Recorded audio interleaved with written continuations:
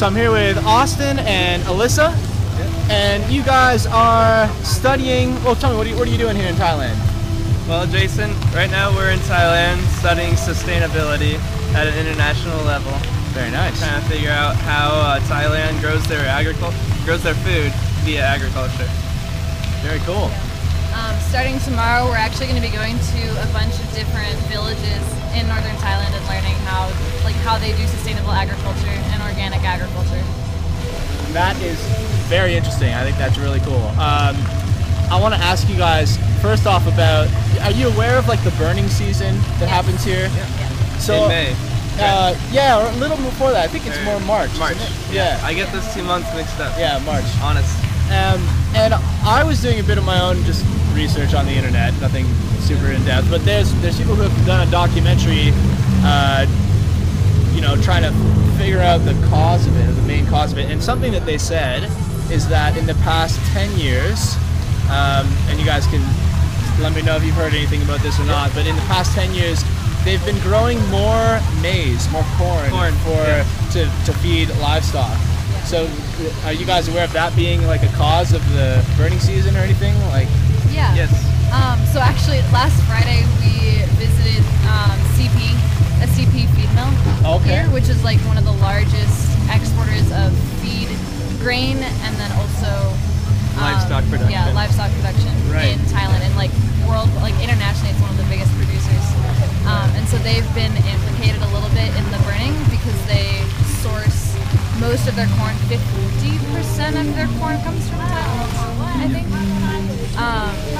And so usually farmers will burn like the biomass that's left over at the end of harvest, right? Yeah, they'll burn the stalks. That's what I'm aware of. Right.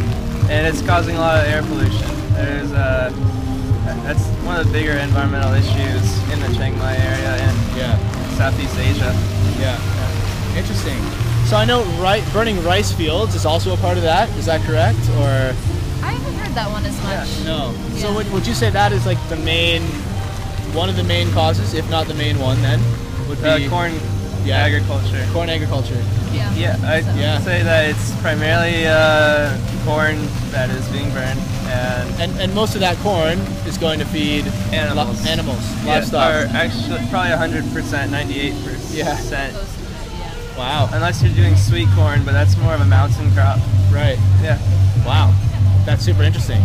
So with that said, then logically, if people eat less animals, then we have to grow less of this corn. Can I say that, or? You could. I mean, there's a lot to raising livestock, and if you're raising livestock in a more sustainable manner, which a lot of people are, and you're not necessarily feeding them corn and you're letting them graze on grass, like it's not quite as bad, but it's harder to do like mass raising of livestock like you see in industrial agriculture right now. Right.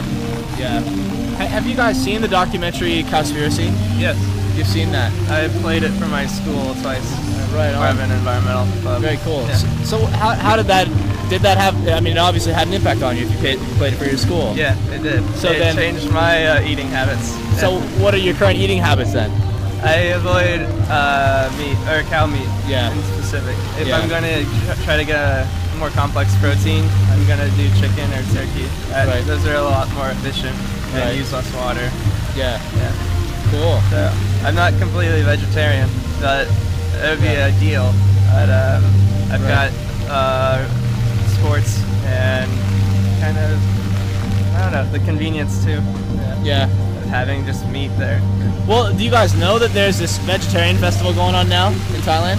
I'd heard like very, very little about it. Yeah. Like I knew there was something sort of happening soon, and that's about the extent of it. Yeah. Well, right now, like if you wanted to be vegan, it's easy to be vegan in Thailand, but especially right now, basically anywhere with these big, these red flags, yellow flags with red font on them is the vegan shop. The vegan, and a lot of places are selling stuff like that. So, I mean, that's so cool that you guys are studying agriculture over here. That's great. I think that's a big reason. Like, I've been vegan for 6 years, and only in the past couple of years have I learned like actually how you know, how big of an impact it has on the environment, you know. And but I think the reasons that made me go initially were more ethical and like for health, actually, because I do a lot of sport as well. But yeah, I think that, I mean, is there anything else that you guys want to say about agriculture in Thailand? Oh, I'd like to ask you guys about pesticide use, because a lot of people ask about that. Like, what pesticides are, like, what are the regulations on that, and like, what's the deal with that in Thailand? A lot of people say, like, is it safe, or?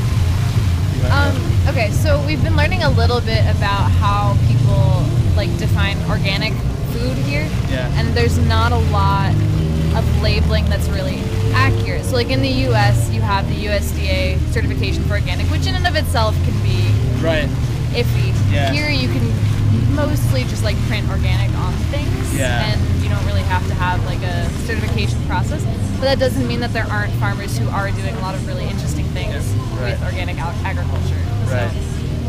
With what I'd say on pesticide use is it's kind of an addiction to the way you farm. You can't, if you start using it, putting down pesticide use or pesticides 1 year, next year your bugs are going to become more resistant, and you're going to need to put more on. Health-wise, it's a lingering chemical, and it's getting into water sources. And I'm not any kind of scientist testing how much correlation there is to breast cancer or things like that, but it can't be good. It can't be good, right? That's and these chemicals, a lot of them stem from chemicals of war that were used in World War I, World War II. That's where they were invented first. So that's kind of like concerning that we're throwing that all over our fields. Definitely. And I've heard people say, and I can't say this for sure, but I've heard people say that because you know, because like if you're eating meat, for example, that animal was eating, you know, chemically, you know, let's like the food its whole life, right? That's had chemicals in it, and then it's basically then concentrated in the meat. Bioaccumulation. So that is a thing that you guys are aware of. That's like a real thing. You see it in seafood too, with like mercury in tuna. Like there's a lot of bioaccumulation that happens if organisms at a lower trophic level are eating food or water or something that's been contaminated, that the thing that eats them gets all of those contaminants, and the thing that eats them gets all of those contaminants.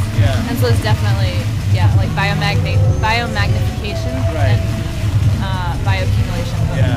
Because I've had people say, oh, well, you eat vegetables and those have pesticides on them, and that's sort of my response to that, is that, well, you're eating animals that have been eating, you know, stuff with chemicals their whole life, and it's bioaccumulated. So, all right, cool. Well, guys, I don't know how much my camera ran out of memory yesterday when I was interviewing people, so I'd like to wrap this up. I could probably talk to you guys for hours. It sounds like great, Jason. Yeah, that's awesome. So great to meet you guys. Are you guys on YouTube or anything? You guys have any channels? No. I don't have a channel, but I'll subscribe. Should I send anybody your way or no? Know where to send? No. All right. Well, you guys should get on YouTube. Thanks a lot, you guys. Yeah, thanks you.